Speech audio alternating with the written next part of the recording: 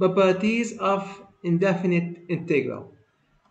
Firstly, if I have derivative and integral for f of x, I will get f of x. Example, derivative of integral for 2x equal to 2x.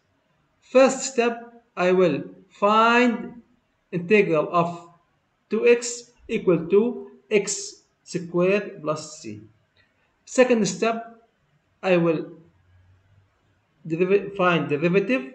I will get derivative of this amount equal to 2x.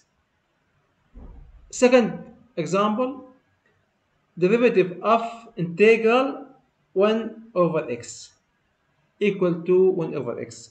Let us verify. First step, I will find integral of this amount equal to ln x plus c. Second step, I will find the derivative of this amount. I will get 1 over x.